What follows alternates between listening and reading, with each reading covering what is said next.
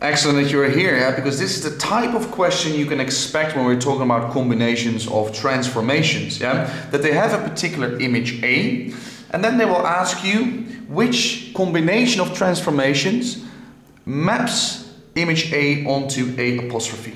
Okay, so it was first A, after a combination of transformations, it is A apostrophe. All right.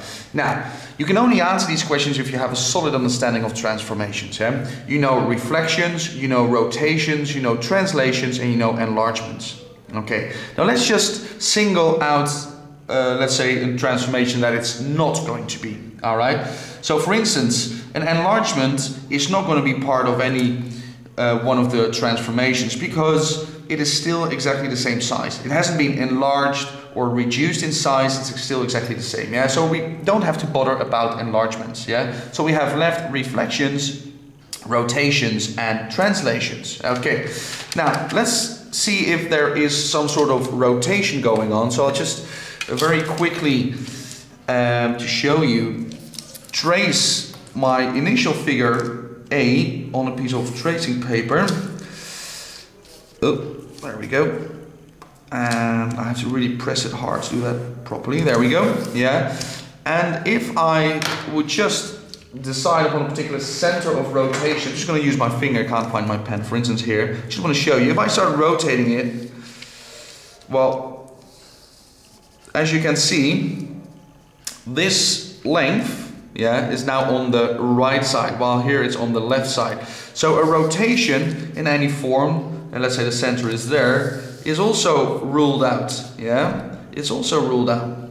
Okay, so I have left a reflection and I have left a translation. Yeah, and as you can see, there has been going on some sort of reflection because that point now is there at the bottom. So is that a reflection with a vertical mirror line? No, it's going to be a reflection with a horizontal mirror line.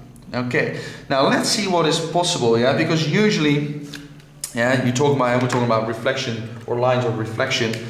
It could be, for instance, this line. Yeah, it could be that line, could be that line. Let me just take this one. If that would be my mirror line, yeah, but maybe you have decided upon another one that's also possible. There are more answers possible, yeah, but if that would be a reflection, so I'm going to say first of all a reflection, yeah, and then you also got to give the line of reflection, and that equation of the line is y equals 1. Okay, now let me just reflect it. So that point will be there, that point will be there, and that point will be 2 over there. Yeah, and as you can see, after that reflection in the mirror line or horizontal mirror line, my figure has been flipped. Now there are more mirror lines you could have chosen. Yeah, for instance, you could have chosen the x-axis, yeah, or this one or that one. More possibilities, but I've chosen this one. Yeah, and then I know it's not going to be a rotation. I know it's not going to be an enlargement. So what is left? Well, either another reflection, but I've never seen that before. So there's going to be a translation. Yeah. So first a reflection, then a translation.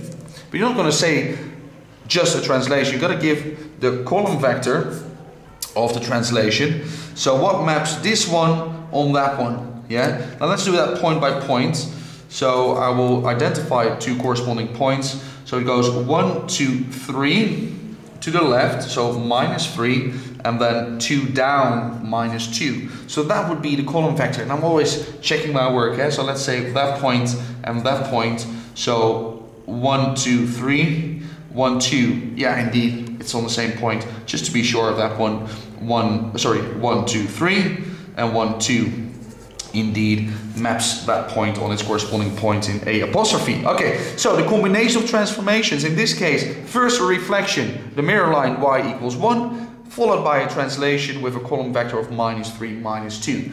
How do you approach these questions? You kind of look, well, which type of transformation for sure is not happening. Just use your common sense. There are only 4 to choose from: a reflection, a translation, a rotation, an enlargement, and then you look for possible combinations. In this case, reflection followed by a translation. Okay, transformations and matrices. That's the last part of this topic, and I will see you at the next video.